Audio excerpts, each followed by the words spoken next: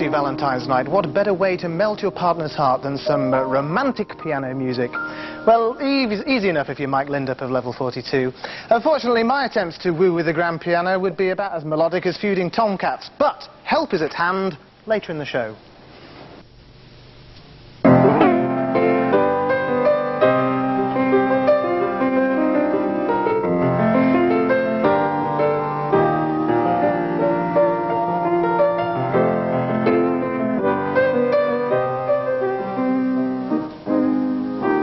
Mike Lindup there. Thanks very much, Mike. Well, to be able to play as beautifully as that takes talent, years of practice. But if, like me, you're a bit short of both, then this keyboard could help. It's a MIDI electronic keyboard with 128 sampled sounds. But it's more than just a keyboard, because the idea is that it actually analyzes the way I play and suggests suitable exercises to bring my innate skill to the fore. For a start, each key can sense if I'm striking it too hard or too soft, too late or too early. Well, I think I'll pick a simple tune. Ode to Joy will be very nice. And then what I have to do is, let's listen to the computer demonstrating it for me.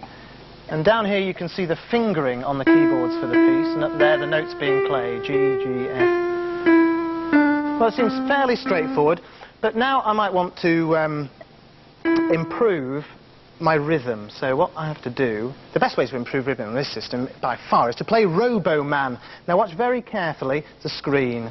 The bottom line, that blue line, when it crosses the note I have to press the key. And that way I should keep in rhythm and keep the robot up there happy. When I get my rhythm wrong though, down he crashes. Okay, my rhythm is now improving, but am I going to be able to play the right notes? Well, let's go to the shooting gallery, because the way to actually learn to play the right notes is to shoot at ducks.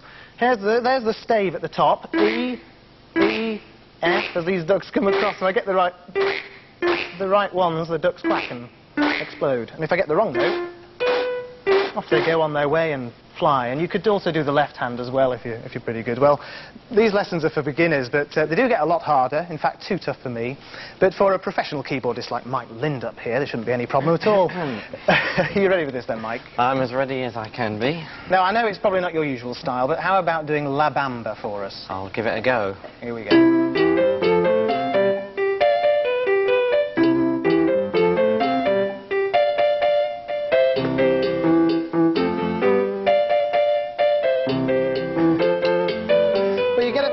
And as you can hear, the machine even rewards you with an orchestral backing. I wonder what sort of backing I can get out of chopsticks.